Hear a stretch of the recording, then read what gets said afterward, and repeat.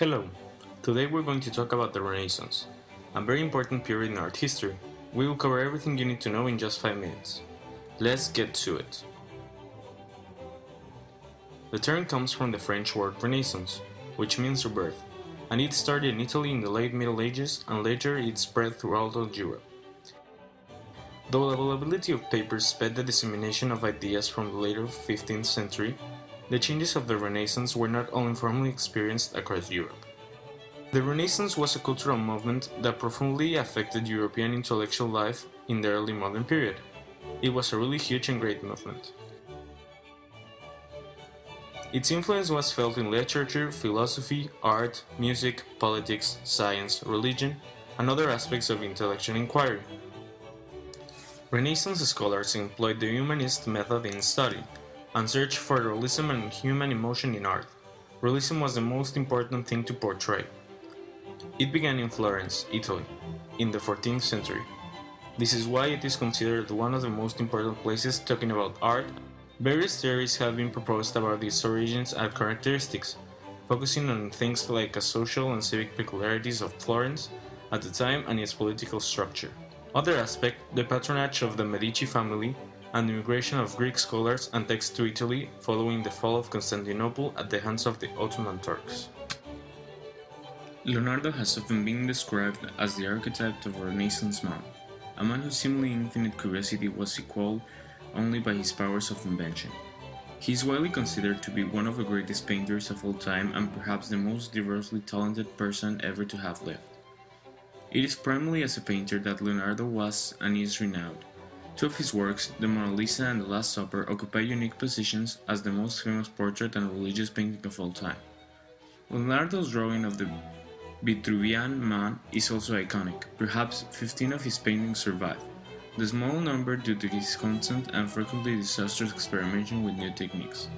Nevertheless, these few works, together with the notebooks which contain drawings, scientific diagrams, and his thoughts on the nature of painting, comprise a contribution to the later generations of artists. Relatively few of his designs were constructed during his lifetime, but some of his smaller inventions such as an automated bobbin winder and a machine entered the world of manufacturing unheralded. Michelangelo was born in 1475. He was a sculptor, painter, and architect widely considered to be one of the greatest artists of the Italian Renaissance period and arguably of all time. His work demonstrated a blend of psychological insight, physical realism, and intensity never before seen. His two contemporaries recognized his extraordinary talent, and Michelangelo received commissions from some of the most wealthy and powerful men of his day, including popes and others affiliated with the Catholic Church. His resulting work, mostly his Pieta and David sculptures and the Sistine Chapel ceiling paintings, have been carefully tended and preserved. David is a masterpiece of Renaissance sculpture created between 1501 and 1504. It is a 5.17 meter marble statue of a man nude, representing the biblical hero David. Raffaello Sanzio da Urbino was born the 28th of March of 1483 in Urbino, Marche, Italy. He was a painter and an architect. His father was a painter. Since early age, Raffaello started to show abilities through painting. When his father died, Raffaello was raised by different painters that made him improve. He is part of the trinity of great masters of the Renaissance and was criticized because of his cartoon style.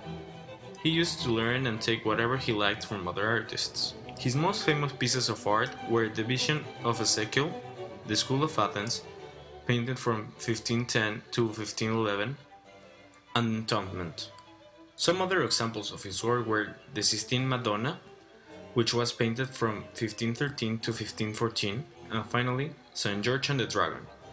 Raffaello's paintings were characterized by the importance of having a meaning or telling the truth more than its beautifulness, contrary to what Michelangelo used to do. As a conclusion, the Renaissance was arguably one of the most important periods of time talking about art in general. The four main characters of this period were the following: Michelangelo Buonarroti, Raffaello Sanzio, Leonardo da Vinci, and Donatello. It started in Florence, Italy, and then meaning of the word is rebirth. Well, that's it. Thanks for watching.